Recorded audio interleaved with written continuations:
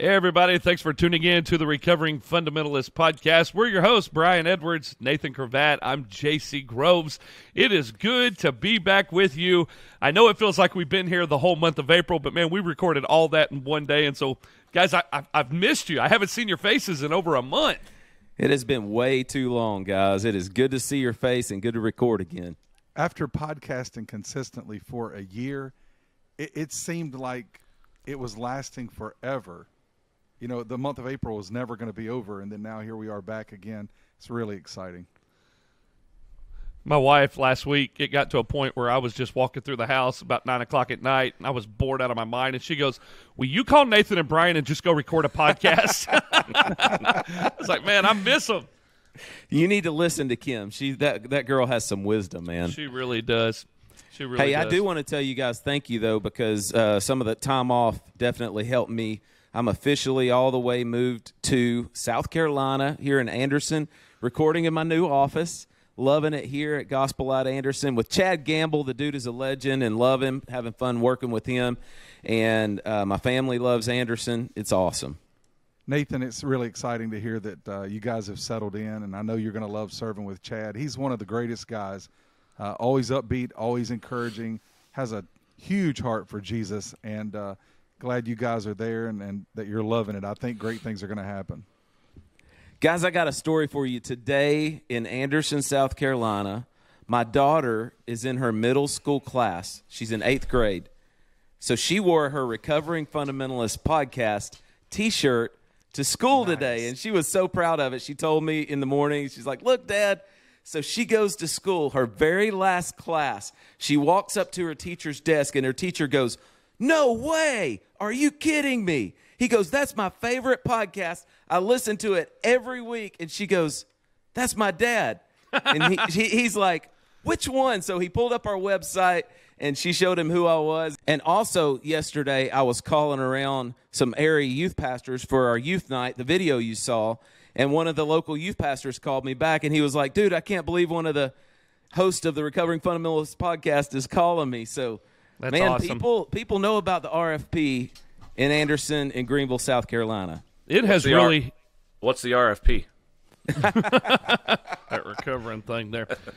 So I was leaving a funeral the other day, Nathan, and the pastor was at the back of the auditorium.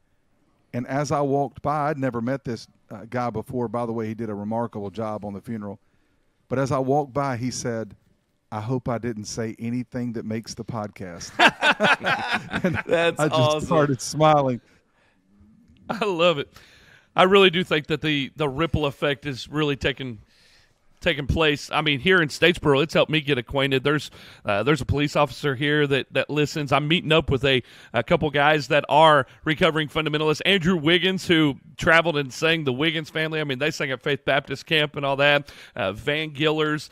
Me and a couple of them guys are starting up on Saturday morning at 7 a.m. at the coffee shop with a little community group, and that all came from the podcast. And so something that I'm really excited about is meeting up with a bunch of our family that is all over the country. We've got 2 meetups that are going to be taking place this summer, coming up June the 4th right here in Statesboro, Georgia at the Connection Church. We would love for you to be down here. That's a free event. And then August 26th through the 28th, we're going to be up in Bourbon, Missouri. Yes. Matt Dudley, who is on the podcast tonight, man, we're going up to his part of the country. Matt, tell us a little bit about Bourbon, Missouri. There's absolutely nothing to tell you about Bourbon. So our church is in Sullivan, Missouri, which is right next to Bourbon. But we're doing the meetup at Camp Mahaska. So Camp Mahaska is owned by the Salvation Army, and it's just a cool place, man. It's super nice. Oh yeah, super nice. I'm excited. It'll be good. So we'd love to see you either in Georgia on June the 4th or Bourbon, Missouri, August 26th through the 28th. You can go to our website, recoveringfundamentalist.org. Right there on the main page, there's 2 tabs. Click on those. Justin has set it up where you can register there. There are links for motels. And, man, we would love for you to come and hang out with us. We love hearing your stories. We love seeing your faces. We'd love to see you in either Statesboro, Georgia, or Bourbon, Missouri, as we love to put the real person behind the social media platform that we see you on. And you can go to recoveringfundamentalist.org. While you're there, click on the Free Life Soap tab. We want to thank Miss McCriven for being a sponsor of the RFP. You can check her out today. She's got the brand new Coastal soap in that was brand new last year. It's my absolute favorite. It's the blue and white one. Man, I love it. She sent me like 4 bars of it. Loving me some Coastal from Free Life Soap. So go and get your Free Life Soap today. Use the promo code RFP and get 20% off of your order when you do that. Guys, I'm super excited about today's episode. We got a good friend of the RFP, Matt Dudley, is on with us for the next 2 episodes. Oh, yeah. And he's going to share his story, and then we're going to get into some really good conversation next week. And we got the chance to meet Matt in person in Vegas. And, man, we're bros for life. Like, it's going to be awesome. And, Matt, we're excited to hear your story today. Yeah, buddy. Glad to be here, man. All right. Well, Matt, you ready to share your story? I'm ready, buddy. Let's do this. Y'all ready? I'm ready. I'm ready. Let's go.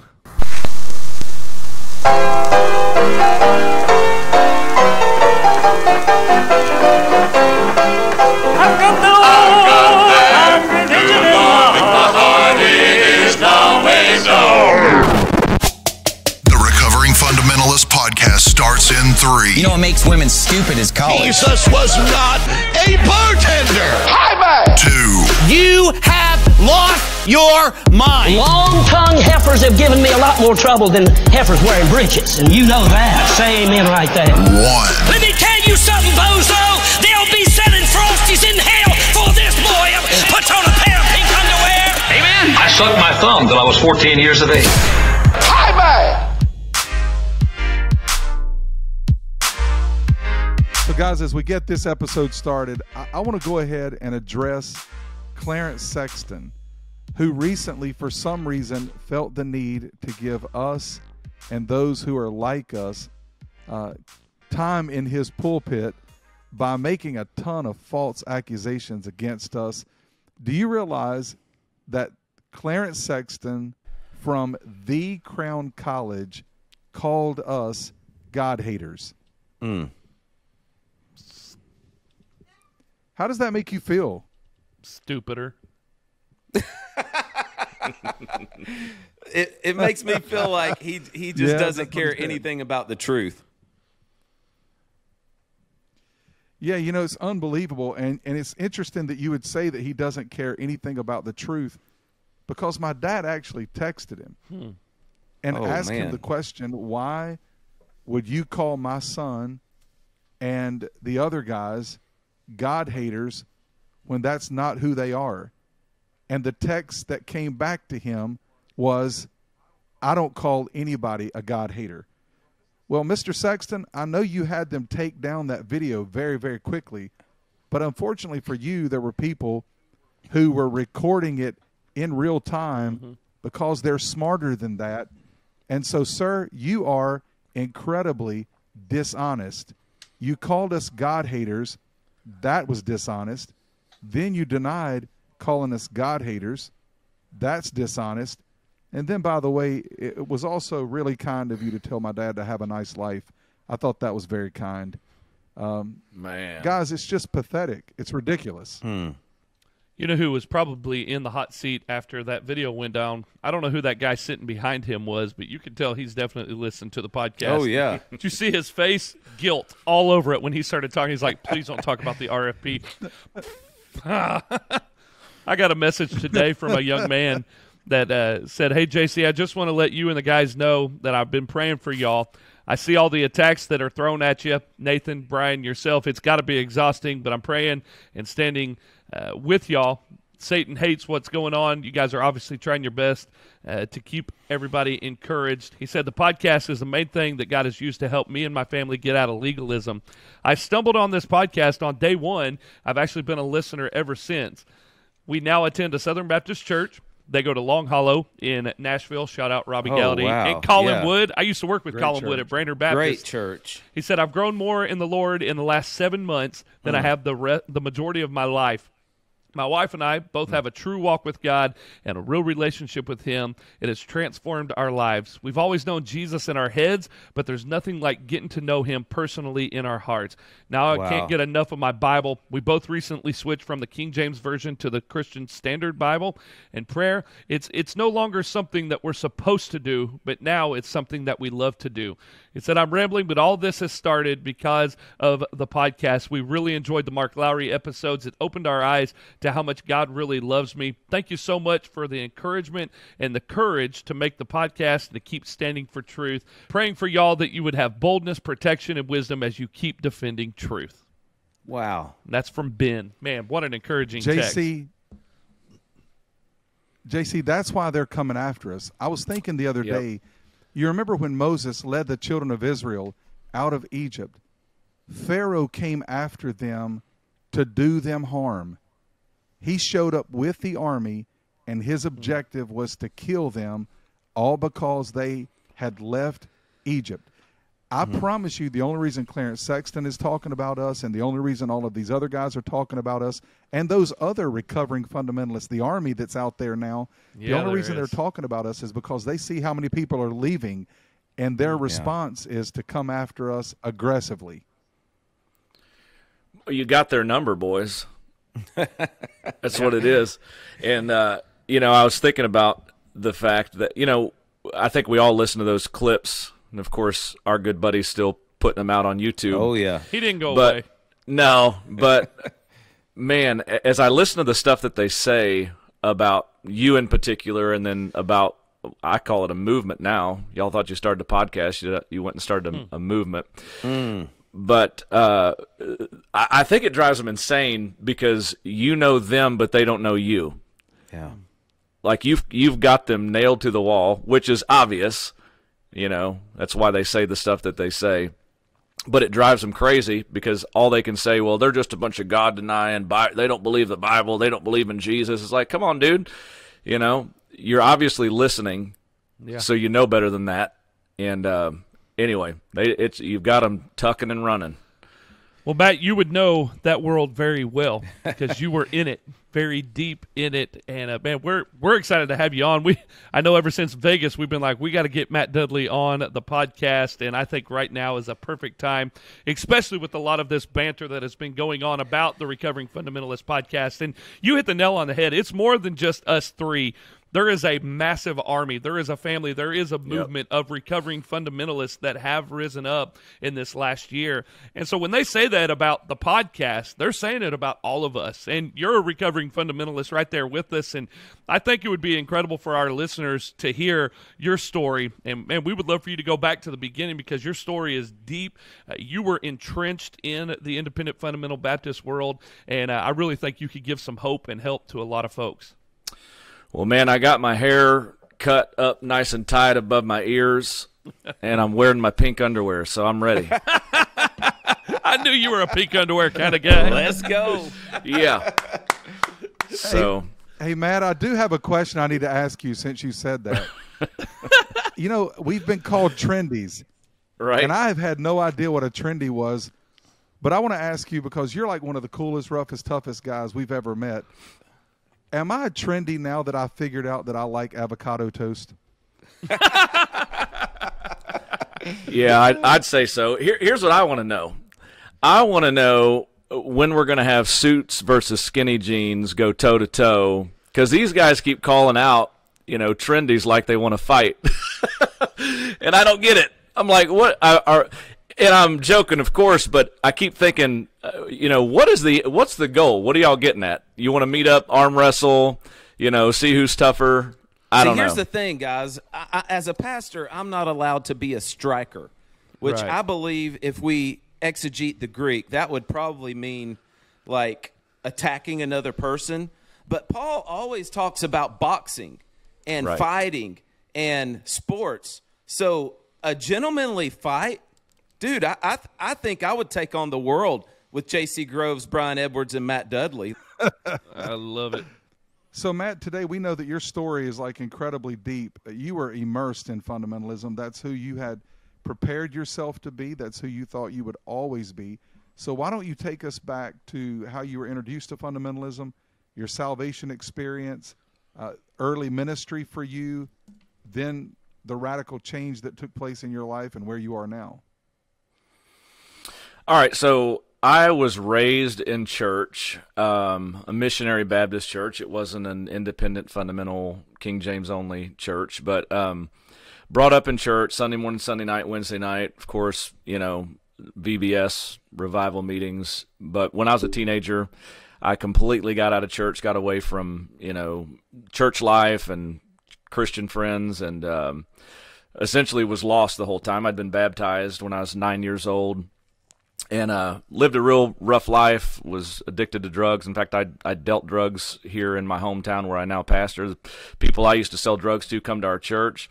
But anyway, keeping that really long story short, when I was 19 years old, I had started going back to church. I'd wrecked my life, man. I was on probation and just been in and out of trouble with the law. And but I started going back to church, and of course the story of the gospel that I'd heard from the time I was a child began to resonate in my heart. And on a Sunday night, I slid down on my knees and right in my dad's living room. My dad had already gone to bed, and we'd been to church twice that day. And I just slid down on my knees and called on the name of the Lord Jesus and got saved. And God radically changed my life. Just to put it in a little bit of context, I was at an Ozzy Osbourne concert in August of 1998. In August of 1999, I was in Bible college. So, wow. So I got saved, radically changed, wanted to live for God more than anything else in the world. And but I was going to that missionary Baptist church, and somebody, and I can't for the life of me remember who, but somebody started giving me these little cassette tapes by Jack Hyles, John R. Rice, Lester Roloff, guys like that. And then I started getting the blue labeled cassette tapes by this wild man named Phil Kidd. And, I won't go into all the, what I think to be maybe the psychological reasons that I was drawn into that real deep at that age. But, I came out of a pretty wild lifestyle, loud, militant in the world that I lived in as a lost man. As a saved guy, all of a sudden I'm hearing these guys preach, and I'm talking, they're rough and they're thumping the pulpit and stomping, and it's authoritative, and it just intrigued me. And so I was eating that up, and then I had surrendered to preach at that church that I was going to, and I went my first semester of college to a missionary Baptist college in Conway, Arkansas. But they weren't King James, and the girls wore pants, and of course I'm listening to these preaching tapes and learning why all that was wrong, quote unquote. And so I left that college after my first semester, went to an independent, fundamental, premillennial, separated, soul-winning, King James Bible toting, scripture quoting, all that. Amen. Baptist college, Baptist with a big B, baby. Amen. And, finished there in another 3 years, got my bachelor's degree, went straight into full-time evangelism. So my wife and I got married in 2002, which was, I was going into my last semester of college. I finished a little bit early because I took summer classes. Overachiever, whatever. But I graduated the next year, and so in 2003 we went into full-time evangelism, traveled for 2.5 years. I got around a lot of these guys at that time that I was listening to, and got to know them on a personal level, which was at that time, it was like a dream come true to me to be hanging out. And I won't call their names in particular. I may say some names here in a minute, but got around a lot of big-name preachers. When I was 25 years old, we started our first church in House Springs, Missouri, and started an independent Baptist, all that same stuff, just carried that over, starting the church. This is kind of a weird part to me about when we started the church, man. I was praying about it, and I'm setting myself up for criticism here, but when we were about to start the church, as I was praying about it, the Spirit of God spoke to my heart and said, don't touch on the King James Version and don't preach against women wearing pants. Oddly enough, because I believed that at the time, but I, God gave me enough wisdom, realizing I was going to be reaching lost people and new converts. They didn't need to hear about the King James Bible and women in breeches, praise God. Amen. And you know what? You can like that, lump that, hump that, take it across the street and dump it. Shout out. For all I care. But, you know, I mean, again, and I believed it. My wife only wore dresses, and then, you know, as we reached people and the church grew, you know, I did later begin, I wouldn't even say I really taught on the King James Bible. I'd say stuff like, take your King James Bible and go to John chapter 4, you know. You did. But I didn't break it down. Did you go back and listen to some old CDs or something? Maybe a few. But, you know, but I'd make those, you know, by implication. You know what I'm saying? Like, I'd make those statements. And then, of course, the guys that I'd have in to preach would preach on it. But every time I went to preach on the King James, like, I really, really, really wanted to prove that point. I couldn't do it. And I'm talking, that was with the aid of Gail Ripplinger, you know, Bill Grady, you know, all the greats. You know, I never was a Ruckmanite, so there is that. But I couldn't come to that conclusion. Anyway, making a long story short, as I progressed in the ministry, as the church grew, you know, I started having different guys in that you would know, and then I started going to camp meetings, and so one of the guys that really drew me in was Tony Hudson. And where I went to Bible college, I won't call the name of the college, but it was kind of a little Hiles. You know, it was the pastor had gone to Hiles Anderson. The guy that started the college and the church was good friends with Jack Hiles and would have him in. And so it was kind of a little mini Hiles Bible college, but they were real rigid with their music. You know, everything was you know, oval mouthed and had to, you know, you couldn't slide your notes and that kind of, had to be careful how you hold your mic. You know, yes, yeah, that kind of stuff. So, man, when I first heard Tony Hudson preach, it was, believe it or not, you know, it was a breath of fresh air, because I was like, who is this guy? You know, he was saying crazy stuff. He was loud, talking about biscuit sopping, you know, and I mean, I was like, I love this dude. And so I was very, you know, young as I never pastored. I never trained actually to be a pastor. I thought I was going to be an evangelist my whole life. So I had actually reached out to Tony. Back then you would listen, if you wanted to listen to sermons online, you would go to their church website. So I'd go and listen to Tony preach on their church website. Well, one day I emailed him, and I just said, hey, told him who I was. I'm a young pastor, started my first church, love what you do. I'd love to maybe come and observe sometime and just kind of learn. And man, I got a phone call like 2 weeks later. It was on a Wednesday night, and I answered my phone right before church, and on the other end of the phone, I hear, is this Brother Matt? This is Tony. I was like, what? And it was Tony Hudson called me. He invited us down and put my wife and I in a hotel, was very kind to us, let us come down and visit. And I just kind of shadowed him around the church. But through that, okay, so their music was way different, right? Like their music was banjo, mandolin, bass guitar, piano. You know, they slid their notes, and I loved it. And so I was having conversations with him about, you know, where I came from, and I said, man, you know, you couldn't slide notes, and that's a bunch of junk, and praise God, you can worship God on a mandolin and a fiddle, and you know, and to be honest, like, he helped me come out of some of that mindset. Wow. Of it has to be this way. And so then, of course, our church, you know, we went, you know, more southern and country style gospel, and really, we in the middle of Missouri, man, we had like a little camp meeting type church, shouting. I'm talking, dude, people'd come in and visit, and they couldn't believe how loud that church would sing and shout, and you know, and so of course Tony'd come and preach. Anyway, you know, I got deeply ensconced in that. Started preaching for Tony.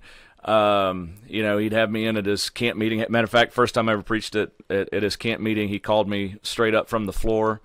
And it's kind of a funny story. You can edit this if you want to, but he got up in camp meeting one time, and he goes, I'm fixing to do something I'll never do. And he went on, I'll never, ever do this. But he goes, I'm fixing to call on a brother I never heard preach. And I thought, oh, man, he's going to call on me. And he called me up there to preach. And so he's talking about how nervous he was about it. So I got up in the microphone, and I go, brothers, take your Bibles and go to the book of Psalms. Oh, boy. Man, he turned and looked at me all crazy. Anyway, wound up preaching, and we became good buddies, and I'd preach there for him. And anyhow, preached. I'd have Phil Kidd in.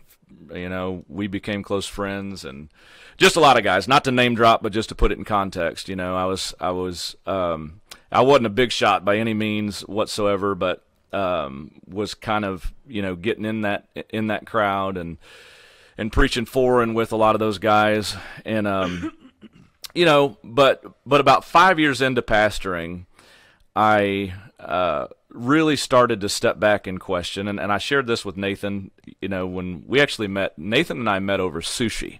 Yeah. So I met JC and Brian in Vegas, but Nathan, I was passing through going to Georgia on a deer hunt, and we stopped met in Chattanooga. Yes, sir. I had some sushi and hung out for 3-4 hours that night, and I still had to drive the rest of the way down to Madison, Georgia. But anyway. Hey, Matt. Yeah. He likes sushi with Andrew Sluter better. Did you ever have sushi with Sluter? Yes, I have. What? It didn't compare to Matt Dudley. I'll just have to tell you. I don't know, bro. Hey, there's a new podcast. There's a new podcast title, Sushi with Sluter. Yes. I'd be interested to know how that went. We'll talk about that on another episode. Another day, huh?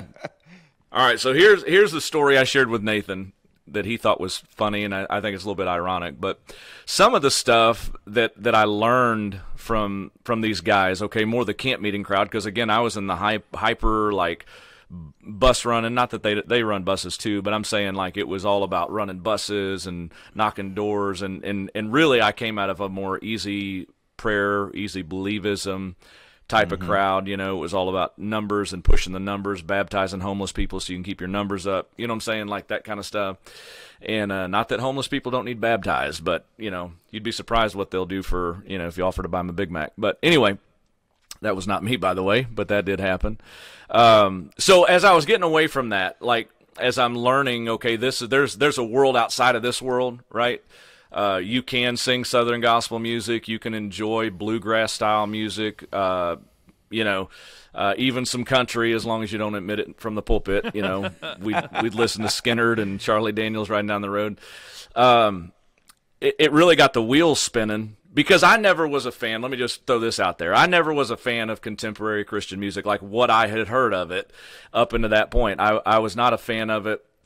And, of course, in that world, I'd heard so much preaching against it, I rarely even tried to listen. But it started like wearing on me that I thought, if it's okay for this church to do their music, very rigid and no sliding and hold your mic this way, and but then this church over here that believes the same thing can have Southern gospel music. I mean, having different quartets in, and it just like, I don't know. To me, the logical end of that is, I guess, it's probably okay for other people to worship in ways that maybe doesn't necessarily fit my culture or my preferences. But if it's not unbiblical, you know what I'm saying? Like I wasn't good anymore. Like I wasn't good with just dismissing these genres or these people or these camps by saying, well, they're compromisers and they're worldly. I was like, well, what does that even mean? Like, let's define what that means first and foremost. And we can talk more, on the biblical philosophical side of that later. But my point is that really got me like stepping back from everything that I'd been taught.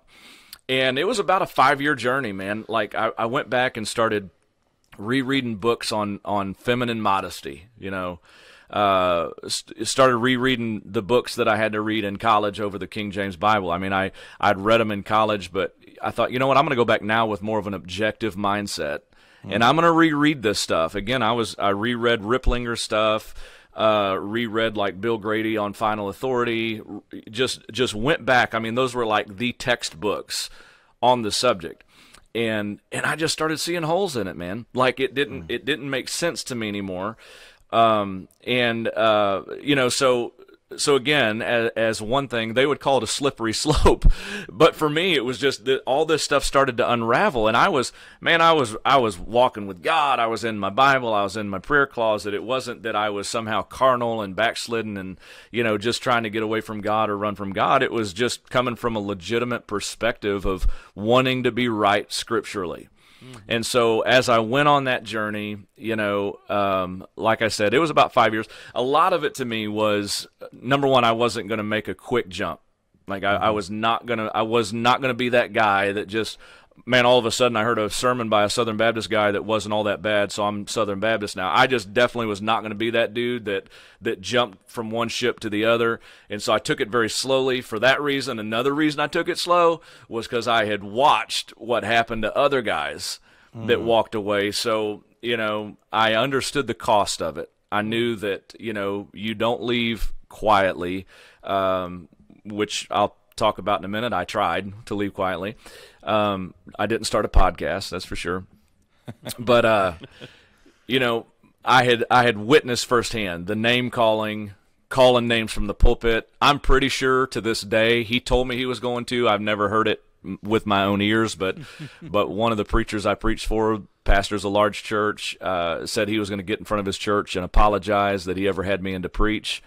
Which is funny because the last time I preached there, we had 18 people trust Christ on a Sunday, which, by the way, now one of those people that trusted Christ as a result of that service is my worship leader's wife. They're on staff here at the Ridge. Awesome. In Sullivan. They're from the area. They were passing through that particular area on their way to vacation, stopped to hear that guy preach. Turned out I was preaching that day, and so they went from disappointed to, she prayed awesome. And trusted Christ. Yeah.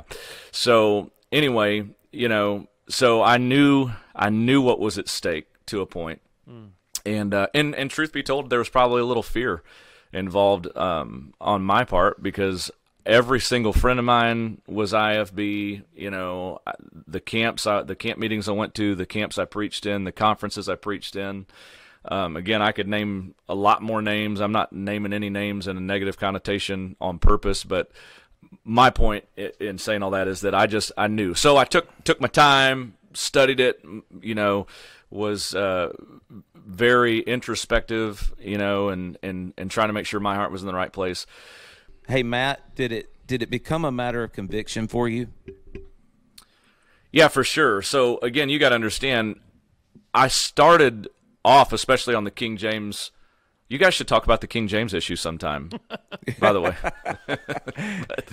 I don't know what else to say to that. Yeah. But anyway, especially on that particular subject, and really even modesty, because again, my wife wore dresses the first, 13 years we were married. She never wore pants.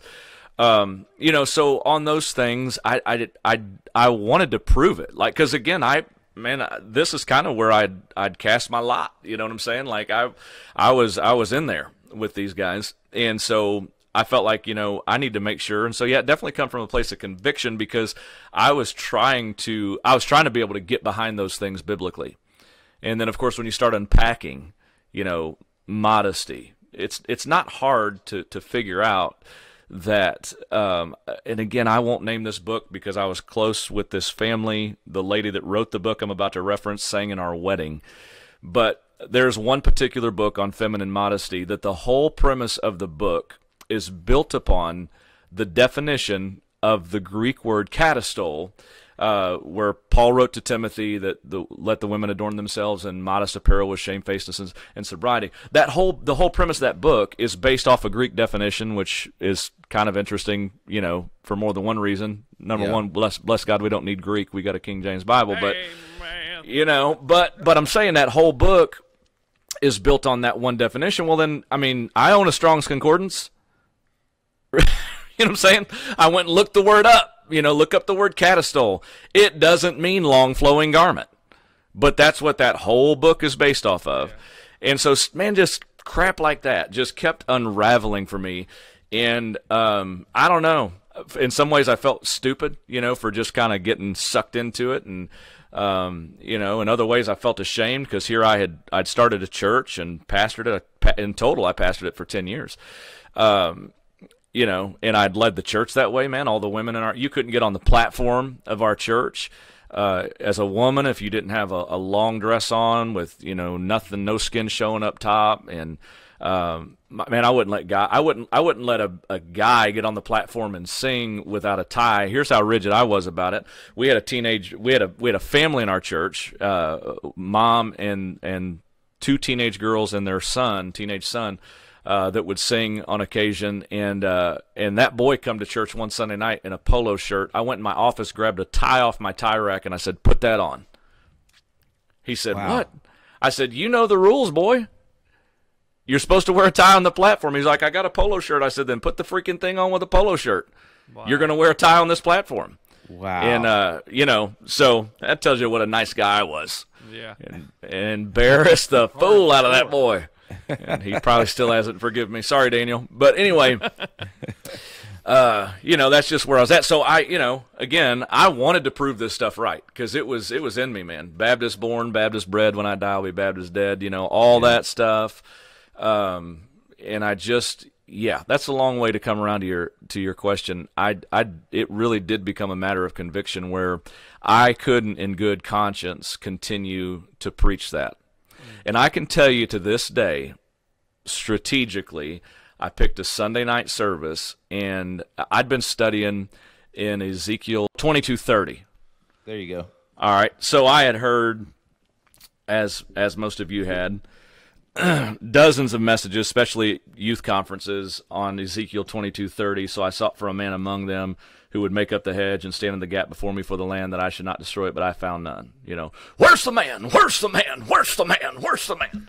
We'd all heard sermons of that. Well, so I started backing up. Like, I backed up in the chapter and started, what was the real issue in Ezekiel's day? Well, if you back up in chapter number 22, you'll find that the issue in Ezekiel's day was not that there weren't men standing, and it's not that there weren't men making up hedges. They were actually literally making up their own hedges, because Ezekiel prophesied against them and said, "You're saying, 'Thus saith the Lord,' when the Lord has not spoken."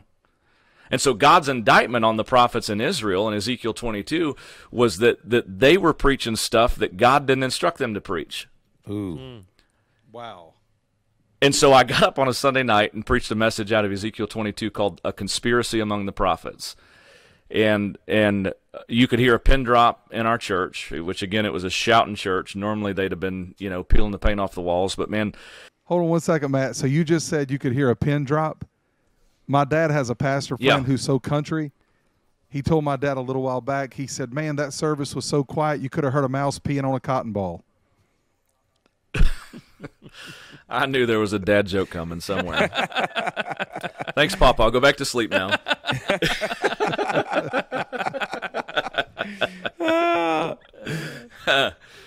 Anyway, so I opened up Pandora's box that Sunday night, and, I said stuff like, man, I can't tell you that contemporary Christian music's out of hell, I can't tell you that the King James Version is the only acceptable English version. I can't tell you that a woman's a whore for wearing a pair of pants. And again, dude, I'm telling you, it was radical. Oh, here was another thing I said, because in our church culture, man, I mean, look, I had guys in my church, JC, if you walked in that church and called me by my first name, you might have got your head knocked off. You did not call me Matt. It was, the very least you could call me was Brother Matt, but it was Pastor Dudley. And I said that Sunday night, I said, "And by the way, y'all, my name is Matt. I'm not a priest. I'm not an apostle. You don't have to call me by some lofty title." And anyway, stuff that now you look back, I look back now and I think it's crazy that I even had to say that.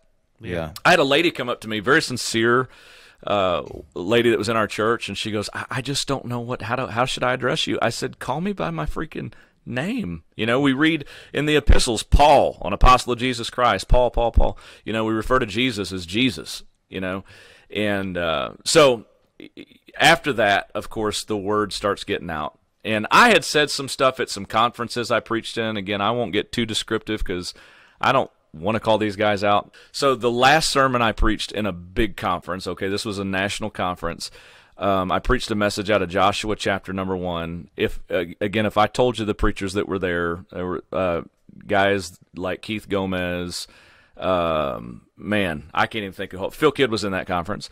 I can't think of who else was there, but I got up and preached a message out of Joshua chapter 1 where basically God was telling Joshua, "Moses, my servant, is dead." and now I'm talking to you, right? Of course, that's a great paraphrase, but that was the essence of what he was saying. And I got up and I preached a message called, preached a message that I stole from good old brother Merle Haggart, titled, "The Good Times Ain't Over for Good." Woo! And I said, men come to pass, methods come to pass.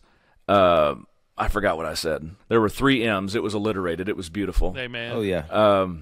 Men come to pass. Oh, movements come to pass. Men come to pass. Movements come to pass. Methods come to pass. But the Word of God stands. Wow. And I said, I'm so tired of hearing about the God of Jack Hyles and the God of Lester Roloff and the God of John R. Rice. God's still alive. Jesus is still on the throne. On.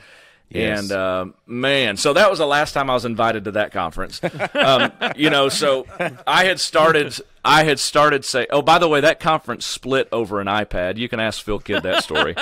Wow. But he'll tell you. Phil Kidd preached off of an iPad at that conference, and the other preachers lost their ever-loving minds. Oh, yeah. Oh, my God. Over him preaching off of an iPad. And he and I preached together on Tuesday morning. I think it was Tuesday, maybe it was Wednesday morning of the conference. It was a 4-day conference. Regardless, Tuesday or Wednesday, we preached together that morning. He had to leave to go to another meeting, and that night, the host pastor got up and preached against preachers preaching off of iPads. Oh, boy. Oh, my gosh. And, so me and Stephanie were driving back to our hotel after the service that night. My phone rang, and it was Phil Kidd. And he goes, "Hey, Doc. Glory to God. How was the service tonight? Was it still on? Was the Spirit of God still moving?" And I go, "Yeah, man, it was, it was okay. It was pretty good." And he goes, "Now, brother, I know there's something in your voice that ain't right. What?" And of course, in his Phil Kidd-esque way of saying things, he goes, what happened? I said, "Well, I'll just put it to you this way, man." I said, "There's about 15 minutes of preaching against iPads." "You got to be freaking kidding me." Hung up the phone. Called the host pastor, called the evangelist that hosts the meeting, and ripped into them. I think he told the evangelist he'd meet him in the parking lot. And it got real ugly real quick. But anyway, so that's the only that's the only conference I've ever seen split over an iPad. But anyway, so I started kind of like saying stuff, like I'm not trying to say like I was coming out saying at their conferences, you guys are a bunch of heretics. I wasn't, and to be, real frank, I wasn't even to that point yet. I wasn't at the point where I would have said, "Man, you're teaching false doctrine and, this is cultish." I wouldn't have said that at that point. I'll say it now, but then I wouldn't have said that. It was just that I was seeing this stuff like, man, movements come and go, men come and go, methods come and go. But the gospel stands. Jesus is the same yesterday, today, forever. Hebrews chapter number 1, the Bible says, "God who at sundry times and in diverse manners." Yeah. And that's King James Version. God who at sundry times and in diverse manners. God in different time periods and in different ways worked in people's lives. It wasn't all the same methods, but it didn't change the truth. It didn't change the message of the gospel. And, so anyway, I was just seeing all that stuff, and so started pulling our church out of it, right? Like, of course, that one night was kind of the atom bomb, but for the most part, it seemed like the people were a little bit relieved in some ways to hear some of that stuff. And of course they had questions, and so I spent more time going through, in more detail and teaching things, and again, for the most part, they really seemed to follow me. You know what I'm saying? I still preached out of the King James Version. I, for the most part, would still wear suits in the pulpit. So they followed me out of that. But I guess the best way to put it about the church, at least, is that you can teach them about legalism, but to actually get the legalism out of their heart, because there's a spirit there, man. And I'm not being like superstitious, but there's a spirit to that, that mindset. Sure. And I've learned now, of course, hindsight's 20/20, but I've learned now that transcends denominations. That's not just an independent Baptist thing. In our church, right, we've seen people freed from legalism, from Pentecostal movements and different types of backgrounds. Legalism knows no boundaries, but you're right. But that same spirit was present. And so it started kind of bubbling up, in different ways in the church. Let me ask you this: What did you see changed quickly, and what took time to get figured out as far as change-wise? As far as changing preaching style, not wearing a suit, music, ladies wearing pants in the church. What to get from where y'all were at to where you're at today? What was the pattern like? Well, that's where the story gets a little rougher. I mean, I could say there were certain things that were harder to let go of. Man, I didn't preach out of a different version for I couldn't tell you how long. I would read. I mean, the first version of the Bible I read, other than a King James version, was I read the ESV from cover to cover, and didn't see any great blasphemy or heresy there. But I still would preach from the King James version. So I mean, that was kind of hard to let go of. When my wife first started wearing pants, obviously that was a little different because I'd never seen her in pants before. And again, these guys will, oh yeah, you just jumped out and started changing everything. We did not, absolutely not. Yeah. But when that preference became, really materialized for what it was, that this is a preference, this is not unbiblical, and she actually started wearing pants. I started getting phone calls from preachers in other states. I got a phone call from one guy, I won't even name the state, but I got a call from a guy and said, "Brother, I heard your wife's wearing pants." And I said, "Brother, don't worry about what my wife's wearing." And again, I won't name the specific scandal that he was involved in, but trust me, during the same time he was worried about my wife wearing breeches, he was doing something much more heinous. Wow.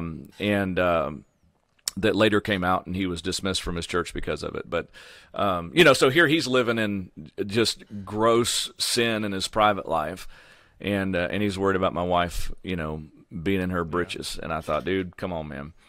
But, some habits die hard. My preaching style has definitely changed. Yeah. How long did that take? Well, so I'm creeping up on the segment of where I kind of started to unravel, and this is where my story gets ugly. So, you just had Hunter Strength on your podcast a little while ago, 4 or 5 weeks ago. And hearing his story, I thought, man, that guy, he did it right. Like he's left the right way. He's got a good head on his shoulders. I did everything wrong from this point forward.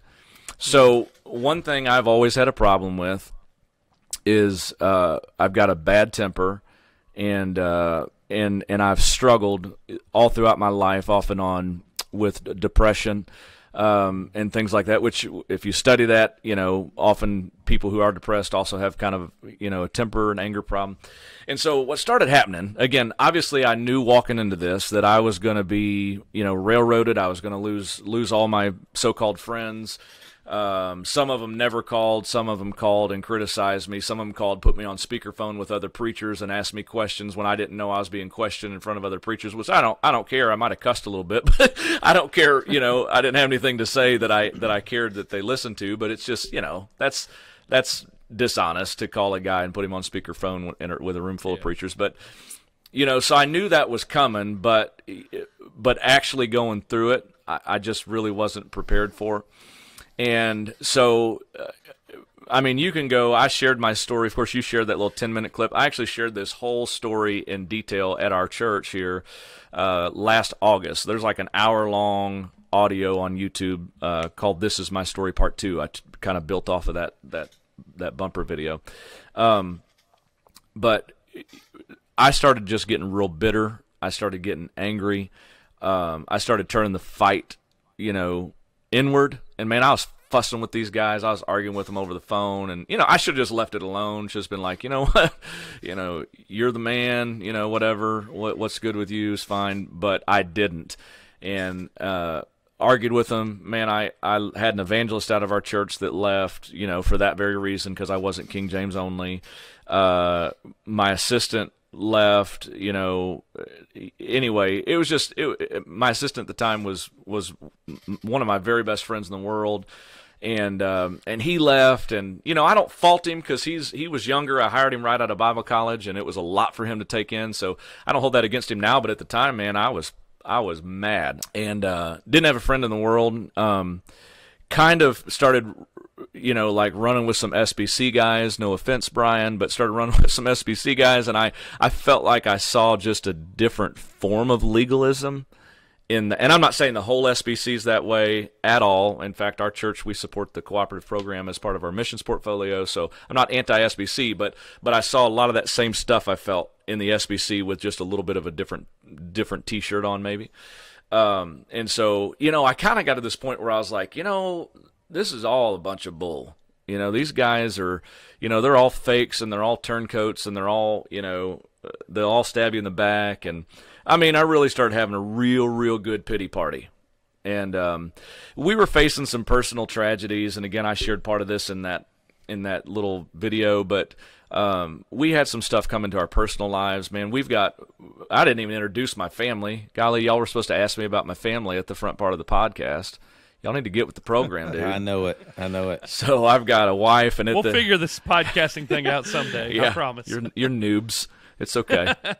So married to my beautiful wife of almost 20 years, coming up on 19 years this July 19th. We have 5 boys, David, Philip, Joseph, Tatum, and Jensen, ranging in age from 3 years old to almost 17. Wow. And so, our life's crazy. I'm raising some pigs and a cow, so I'm a big-time farmer. Nice. But, coming back to where we were at in the story. So Stephanie and I started, we had some, of course, the struggle coming out of the IFB was rough. We all but really one preacher friend of mine abandoned, wouldn't even talk to me.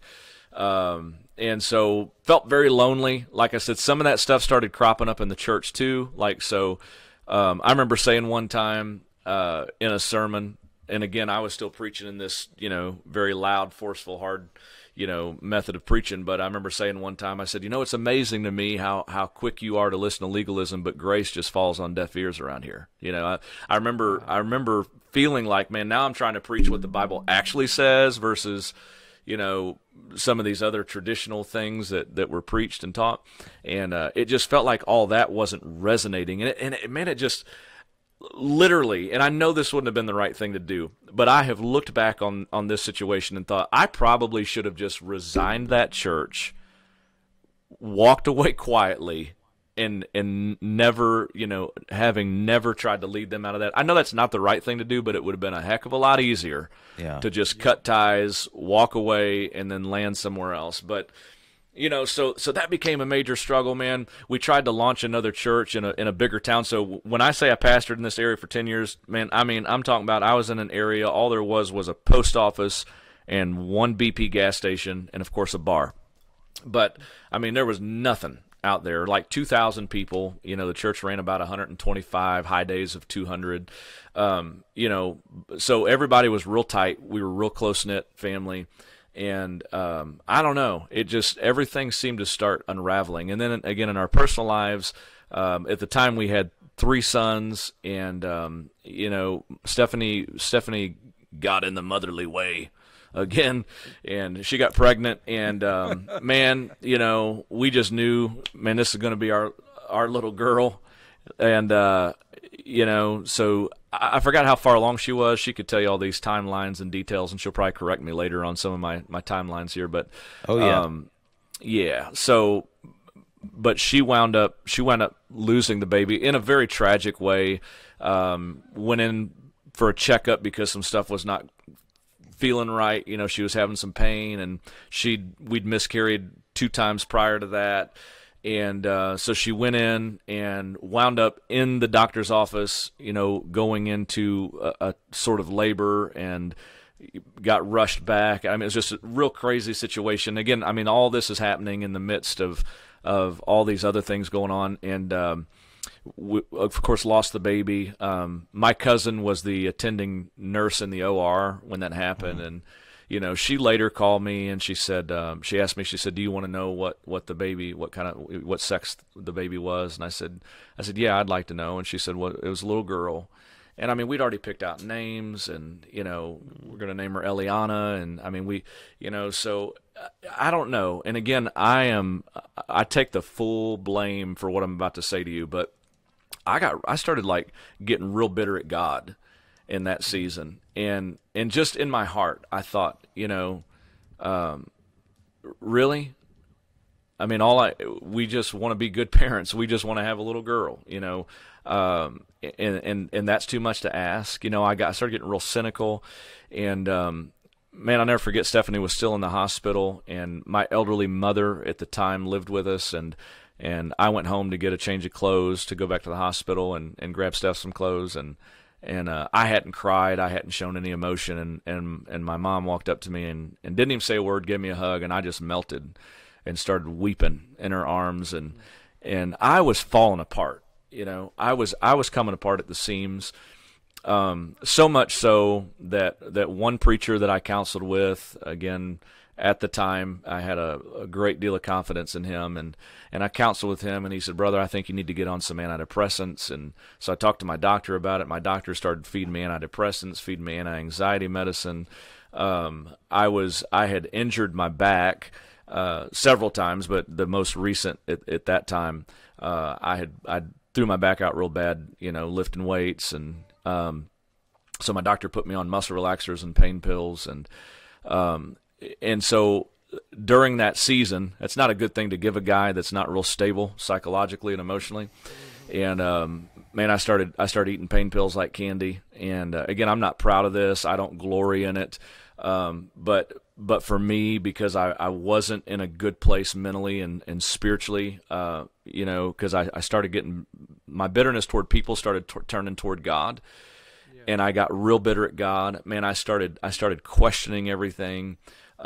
It was coming out in my preaching. I mean, I was preaching mean, just saying harsh things, and I had, now, I didn't realize it then, but now looking back, I had a complete psychological breakdown. I'm ashamed to say that. We all like to, think we've got it put together all the time, but I had a complete psychological breakdown. I guess some would diagnose that nervous breakdown.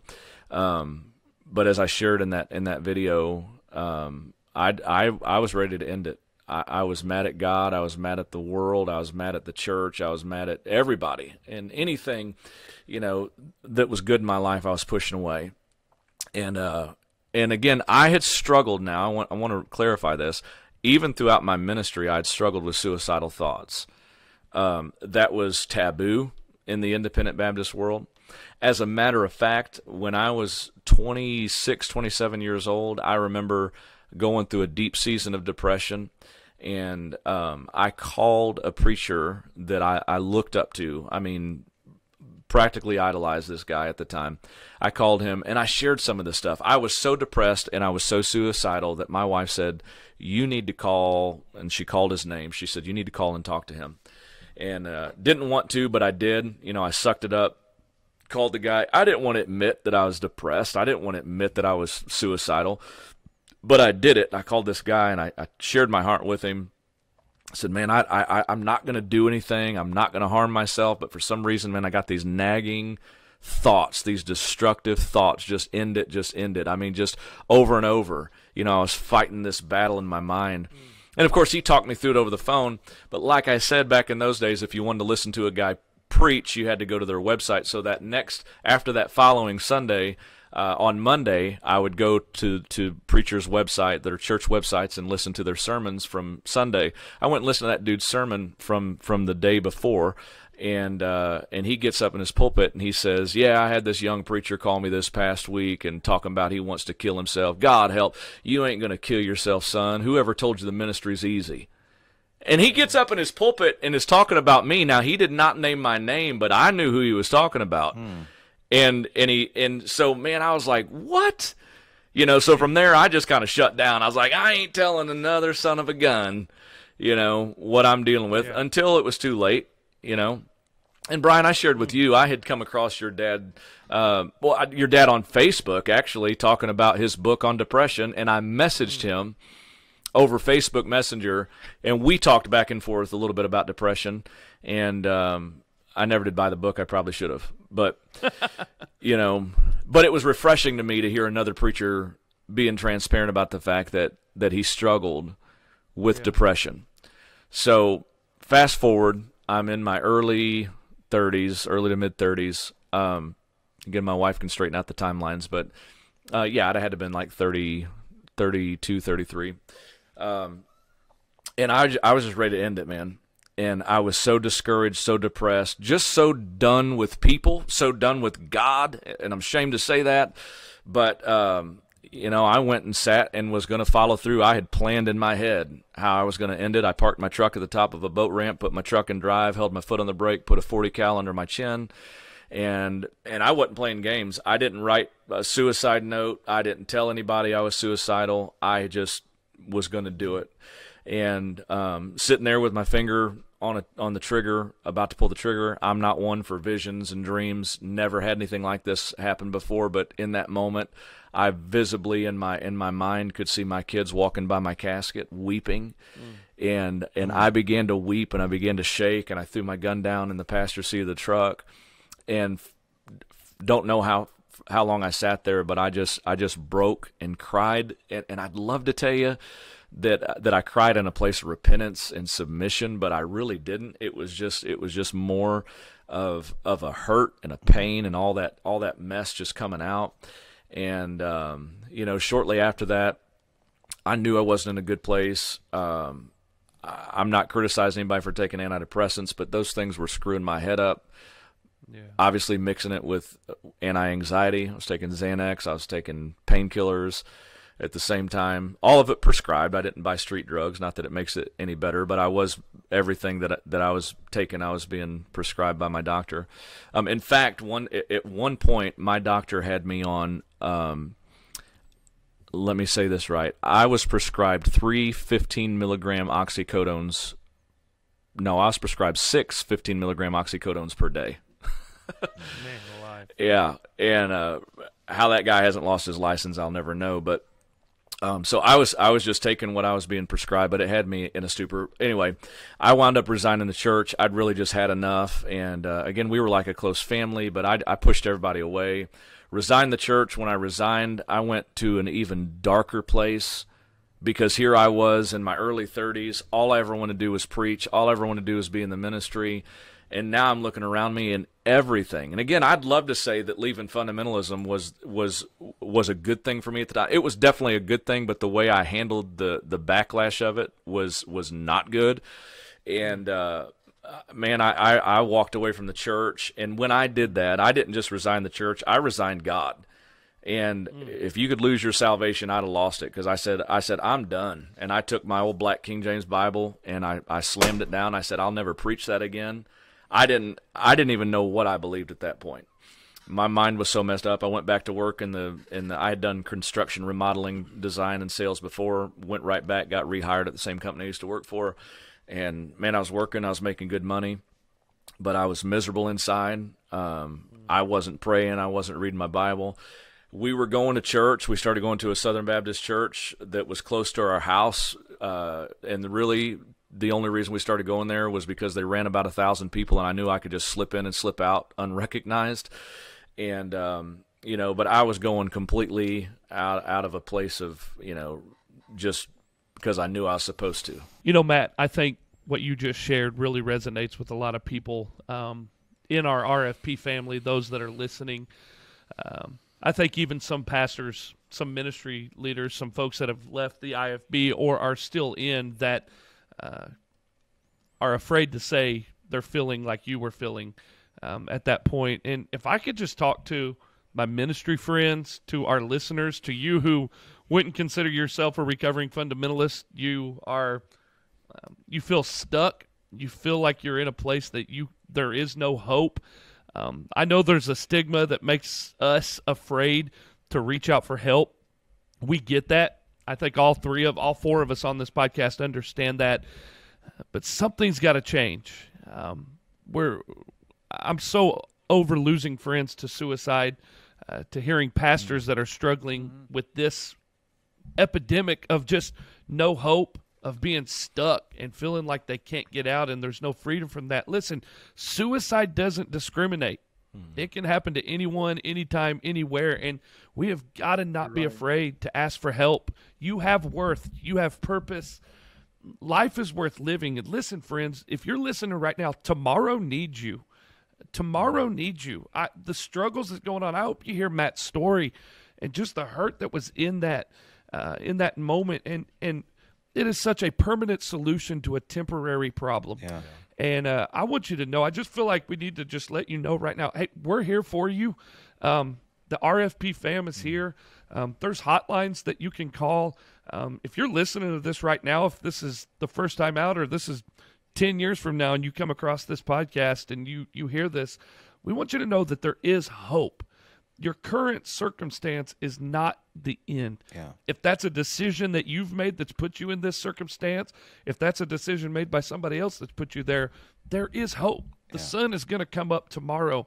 And I really want to encourage you to reach out. Some of you pastors that are listening to this, maybe you're still stuck in the IFB and you feel exactly like Dudley felt. And you just don't feel like there's anybody that gets you. Listen, you're not alone. Yeah. There's a lot of daggone people that know exactly what you're feeling. And I hope that this is just an encouragement to you to reach out, to find some help, don't make a stupid decision. Yeah.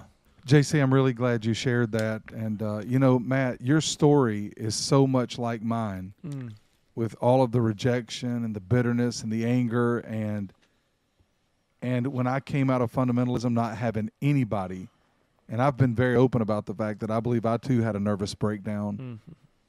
And when you feel so isolated and angry, and you feel like God's forsaken you, and the people that you had confidence in have forsaken you, you can really get in a dark, dark place. But I know your story didn't end there. You didn't stay in that dark place. Right. Well, and I want to clarify this because I know what the cynics and critics will say. I am not saying that I had a nervous breakdown because of the Independent Baptist movement. Sure. I wish, sure. If I could turn back the hands of time, I would have handled that so different. I got in big arguments with, again, some big name preachers that I could call their names. And again, I wish I'd have just left it alone. I wasn't going to change them. They weren't going to change me. So all I'm trying to clarify is I'm not in any way saying, man, the IFB drove me to a nervous breakdown. I will say that the brotherhood, the fraternity mindset that is definitely present in the IFB, and we can unpack more of that. I had one guy, I called him out on it. I said, you guys, all you are is a big freaking fraternity. Oh, there's no such thing as a fraternity. I said, bull crap, you guys, because they'd use that same language with me. They said, I had one of them look across the table from me one time, and he goes, brother, you're part of the fraternity now. And I was like, what's even, I don't know what the fraternity is. But now I know. Yeah.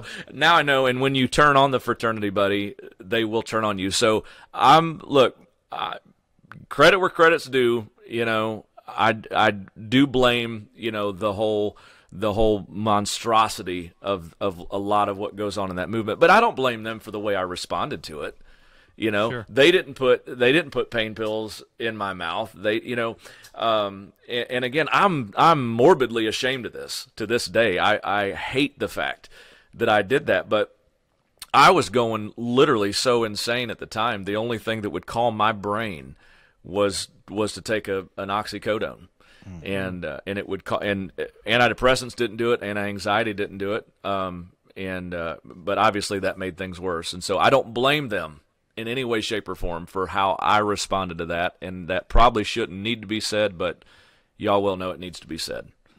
So I resigned my church. Again, it felt like my whole world had come unraveled. Mm-hmm. I didn't have any friends, and man, I didn't fit in the world. And here was the mind jack, okay, of the whole thing, because I was looking, whether I was seeing it the right way or not, but I was looking at all my IFB preacher buddies. I was looking at my staff that had left. I was looking at all these people that had turned their back on me, and I couldn't get away. And by the way, at the time I pastored about an hour from here, which is my hometown, Sullivan, Missouri.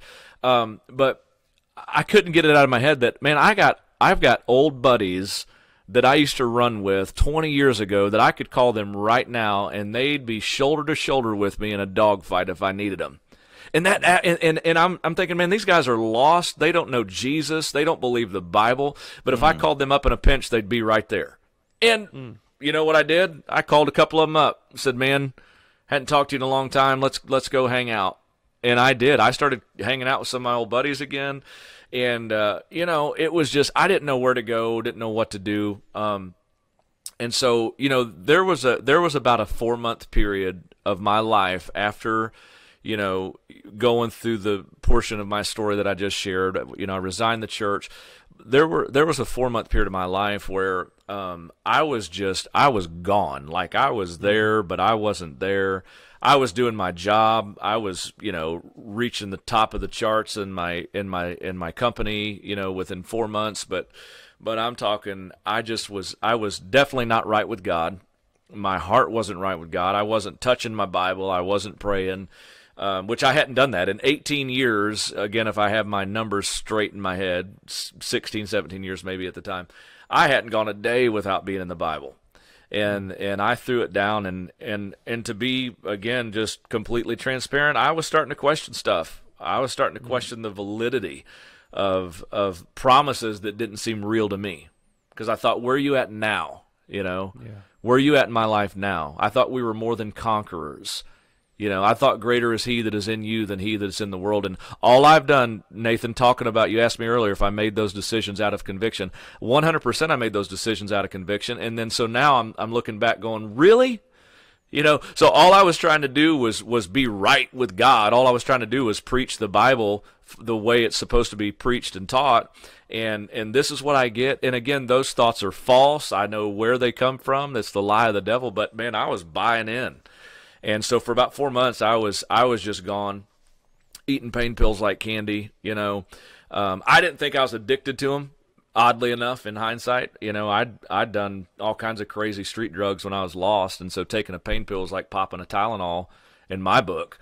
But it became abundantly clear that I was physically addicted to painkillers, and so. I took my wife with me. When you're, obviously, if you've ever been on opioids for any length of time, you know that you have to go see your doctor every single month. And so the next time I was supposed to go see my doctor, I took my wife with me, and I said, babe, I'm getting off of these things. I'm done with this. I don't like the person that I've become. I became very, very distant, very unemotional, which I'm an emotional guy, a very expressive guy. Man, I just got real flat, real cold and indifferent. And I said, I don't like the guy I don't like the person that I am. So Stephanie went with me to my doctor's appointment. Of course, he comes in, and all he's looking to do is write you another script, but, how's your pain? How's this? How on a scale of 1 to 10, how would you rate your pain? Which normally I would say, doc, it's kind of, I can still feel it. It's probably a 7 or an 8. And then, of course, he'd up the prescription. But this time, man, I started just crying, sitting in that doctor's office, and I started to weep, and I said, Doc, I want off of these things. I had tried to come off of them on my own. I tried to quit, just cold turkey, and got sick as a dog. And I said, man, you got to get me off of these things. And I'm weeping, and he said, well, what are you going to do for your back pain? I said, I'll take a freaking Tylenol. I don't know, but get me off these pain pills, whatever you got to do. If you can give me some, what I'm saying? Like, is there a prescription to get off the prescription type of thing? Which there's not. He prescribed me Suboxone. That was 100 times worse in my book than the opioids. So I did still wind up quitting cold turkey. I just shut myself up in our bedroom, and I said, don't let the kids come in till I come out. And I got sick for about 4 days. And but by the grace of God, I beat it. I got my heart right with God. But and again, I'm not going to try to go through all the psychological stuff that goes on, but when you take opioids, your body releases certain chemicals, and what do they call that? You probably know the terminology, Dopamine. Brian. You're smarter than I am. Dopamine, but there's another one. Matt, I think what you're talking about is endorphins. Endorphins, thank you. It releases endorphins Yes. into your body. Thank you, Dr. Edwards. Honorary Dr. Edwards. It releases... Just kidding. Yeah, I Sorry. keep that in the drawer, by the way. I can pick at guys who have honorary doctorates and use those because I actually have one. I'll be honest, Brian blew my mind this week. He called me and we were talking. He goes, I have an honorary doctorate. And I was like, oh my gosh, how did I not know that? You are forevermore Dr. Edwards to me. Doc, that's exactly right. Dr. Yeah. Brian. No, thank you. Anyway, Dr. Edwards, yes. So it was, so all my body chemistry was jacked up, because you're used to having this release of endorphins and, the feel-good chemicals in your body. So again, I kind of slid back into a place of not as deep depression, because at this point I had started going, like, actually paying attention in church. I completely stopped going to church, but, I was starting to pay attention. And by the way, man, so get this, tell me this ain't just like God. So we start going to a Southern Baptist church. Everything about this church went against the grain of my personality. Like the music, I hated it. I was like, what is this lame, 7-Eleven, you know what I'm saying? Like, I was okay with contemporary music, but they did a lot of the just very repetitive. I hated it. But again, I was going there because it was a big church. Nobody knew me. We would slip in as a family, sit beneath the under the mezzanine, and man, come in late, leave early. Just flying under the radar. Well, shortly after we started going there, and this is like completely, just random, but I think it's worth telling. Shortly after we started going there, the pastor, Roger Johnson's his name, Pastor Roger, started preaching a series on Jonah.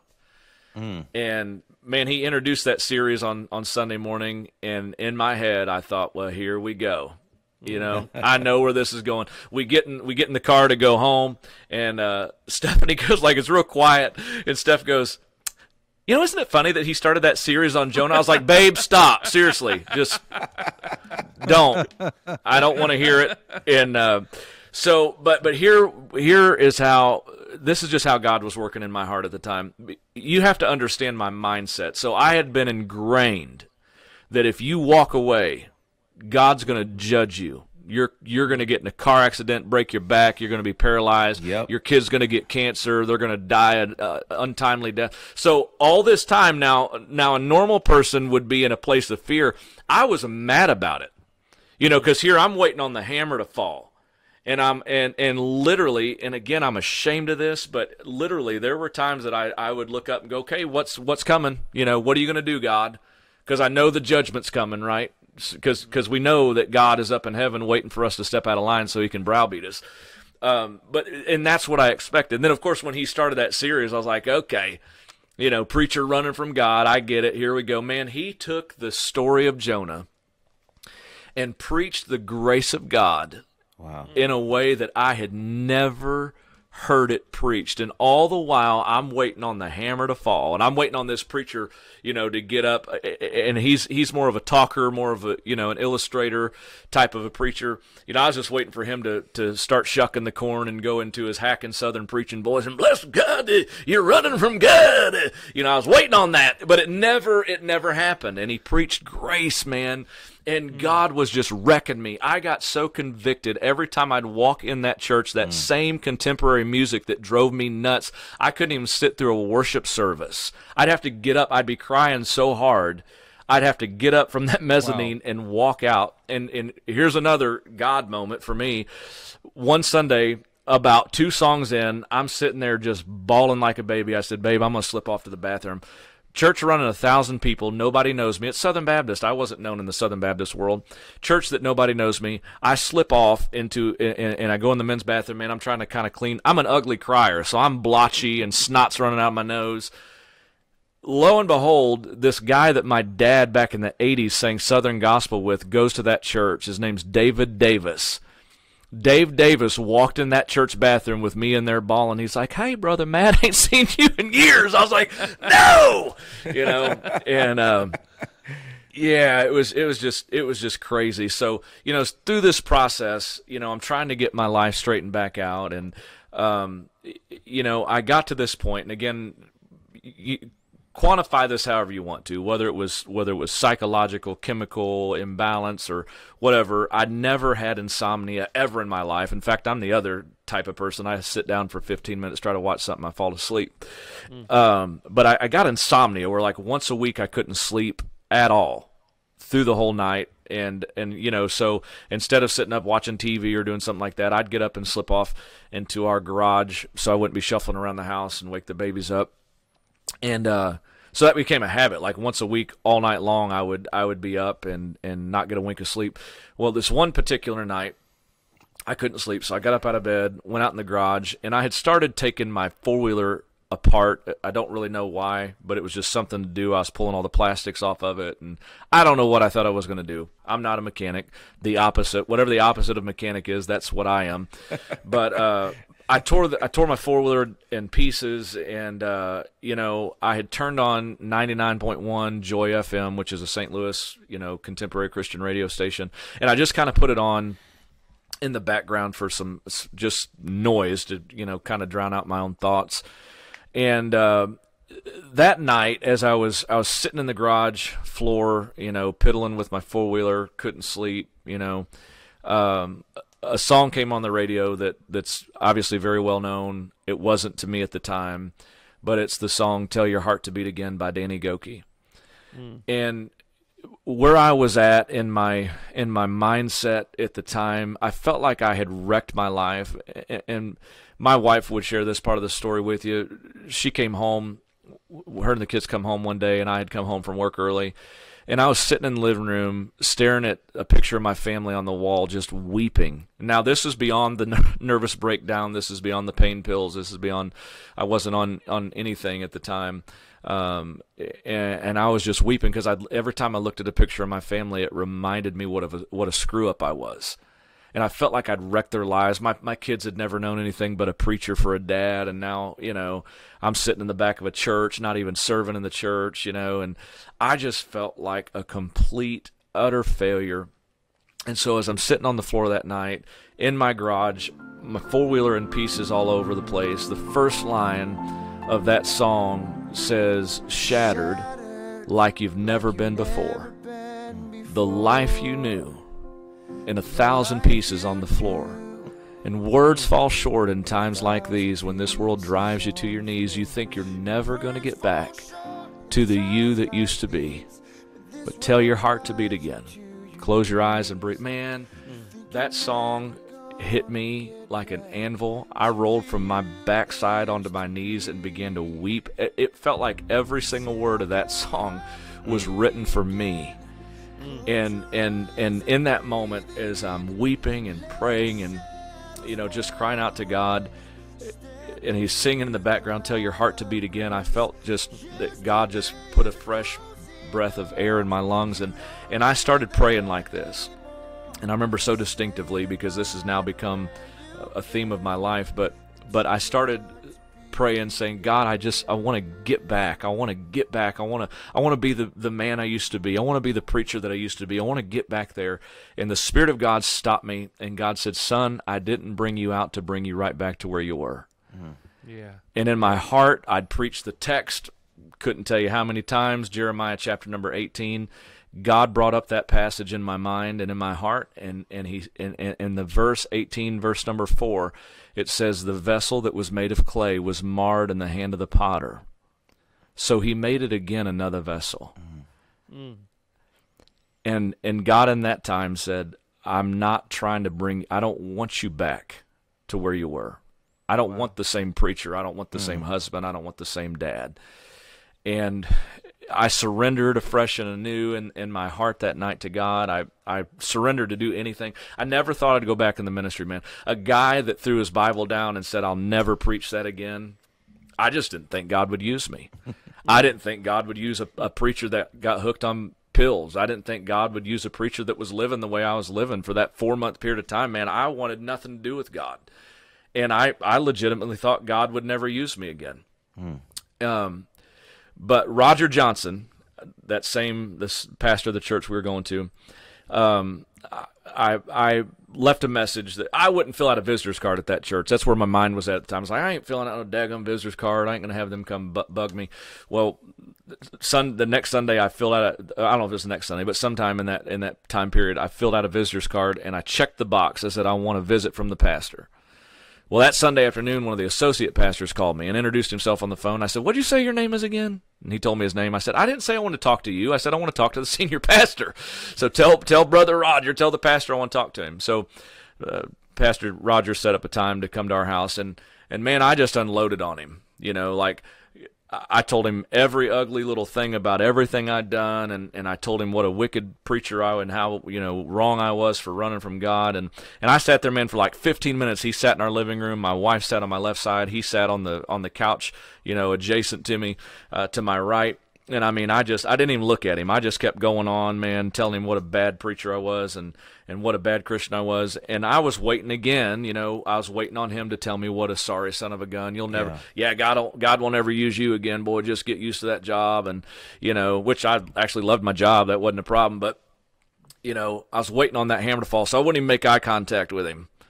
So I said all my piece. And as soon as I got done talking, I looked up at him, waiting for his response, and he had tears streaming down both of his cheeks. And he said, God's not done with you. Mm-hmm. He said, from the time I first met you, I knew the hand of God was on you.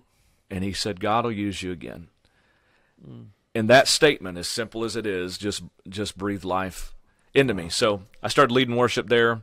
They were without a worship leader at the time, and so I started helping on the worship team and helping lead worship. And very, very, very, very long story short, several months later, we started a little Bible study here in Sullivan, and man, people just started coming out in droves. And now technically we're in our third building. We've outgrown this building, and we're looking for another one.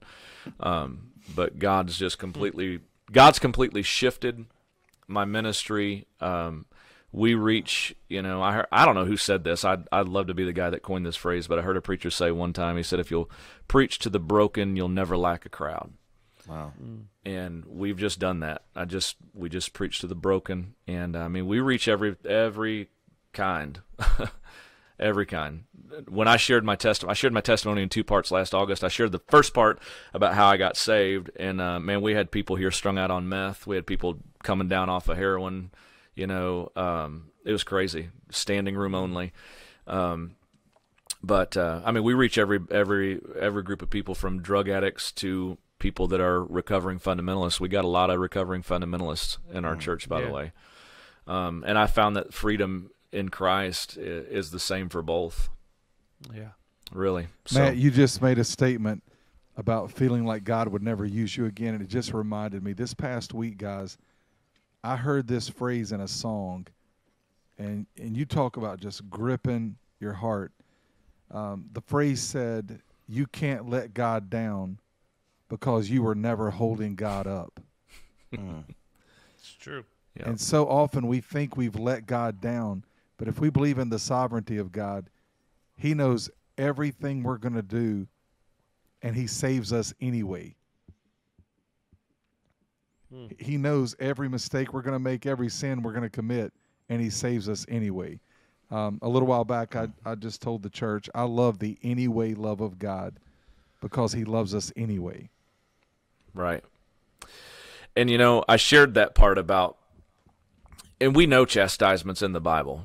I wouldn't deny that. But I learned something about the chastisement of God. And trust me, God dealt with me through that whole season. But it was in the last way I thought God would ever chastise me. He chastised me with his love. And I'm telling you, that wrecked me. God's grace wrecked me, because I was combative. Like I was going into fight mode. Like, okay, God, and I know that sounds stupid. It sounds stupid even coming out of my mouth, but literally the place where I was at mentally at the time, I was just mad. And mad at the fact that because I, resigned the church and, whatever, I was expecting, got hooked on pain pills. I was expecting, the worst of the worst to come into my life. But the mercy that God extended to me and the grace that I experienced in that time taught me so much more about the Father's love than I'd ever understood. And, as a father, the last thing I want to do is whoop my kid. If I can look at him crossways or speak a word, and I think God's a much better father than I'll ever dream of being. And his grace and mercy is what really brought me to that place of brokenness and repentance. Because when I expected the hammer to fall, grace fell in my life. Matt, that's some powerful stuff. And I tell you, just from all of us here at the RFP, man, I mean, we love your heart. Nate told me when we got to Vegas, he's like, have you met Dudley? And I was like, I don't know who this guy is. I've seen him on social media. And just meeting you in Vegas and hearing your heart tonight, man, you're the real deal. And God's got his hand all over you for sure. And it's just awesome to see how he's using you. And your story, this episode is going to help a lot of people, a lot of folks that are listening to the RFP, a lot of people that don't want anything to do with the RFP. God's going to use this to help them. Yeah, and Matt, I had a chance to sit at Cracker Barrel in Chattanooga, Tennessee a few months back with you and your family, which was the first time I had met your kids. And those boys were awesome. Just really enjoyed hanging out with them and seeing how God's work in your life was affecting and preserving your kids and building they're awesome, real faith in them, and talking to each one of them about their giftings and their passions and how they're working and serving in the church and what their plans are. Man, I'm just excited for what God's doing in your life and in your family's life. Stephanie is amazing. My wife loves Stephanie, and man, she is just so you don't really know a man until you know his family, and she just completes you so well. And I get you guys so much. Knowing your story and knowing what you've walked through, man, you're such a testimony and a trophy to God's grace, and I really appreciate you sharing tonight. I don't appreciate all the crying that I had to do tonight, listening to your story again, but, man, that was awesome, and I know it's going to change some people's lives. Dude, you are such a ginger ninja. You just are. You got that velvet brick, baby. Those fighting words. I think next week would be a good place to pick up. You hit on it just a little bit, but talking about the fraternity of brotherhood of IFB pastors, because if you see one thing on Twitter and social media, it's all these guys saying that we're not a part of a fraternity, we're not with anybody else, but they are. Yeah. And to put that eloquently, that's bullcrap. Exactly. And I think we need to talk about that next week. There's definitely a brotherhood. There's a fraternity. I have told you guys, I think this, I at least told Nathan this, I wish the RFP was around 8 years ago when I went through that whole deal. But, man, I'm sure glad you're here now. And it was exciting to find your podcast during the COVID. I think I started listening around April or May last year. Yeah. And I thought, man, these guys are pretty cool. I wanted to meet Nathan, No, I'm just kidding. I don't have Josh Tice fanboyed on you. I thought I'd just play into that a little bit. Yeah, he did. Well, you listened last week, didn't you? So. That was embarrassing, by the way. Yeah, that was embarrassing. Part of our intention. So there you go. Yeah, that's funny. To embarrass me, you did. Yeah. I'm ready to go. Next week is going to be fire. Yeah, we're going to take off the gloves, brother. We need to. Hey, man. Yep. It's a cage match next week. I'm excited. We want to thank our sponsor, Free Life Soap, for being a great supporter of the Recovering Fundamentalist podcast. Go to recoveringfundamentalist.org. Use your promo code RFP when you check out to get 20% off of your order. We also want to thank our patrons of Patreon. These are some incredible folks that give, that keep us on the air each and every week. And, man, we are so thankful for them. Guys, it's been a good week. Matt, thanks for sharing your story. Looking forward to next week. It's going to be awesome. Y'all have a great week. Be sweet. Peace. Thanks for listening to the Recovering Fundamentalist podcast. Be sure to stop by our social media, Facebook, Instagram, and Twitter. Give us a follow. Also, go to our website, recoveringfundamentalist.org. That's recoveringfundamentalist.org. There you can find Recovering Fundamentalist swag. You can get your t-shirts and hats. You can join our ex-Fundy community, see where we're going to be having some meetups. It's the recoveringfundamentalist.org. Be sure to join us next time for the Recovering Fundamentalist podcast.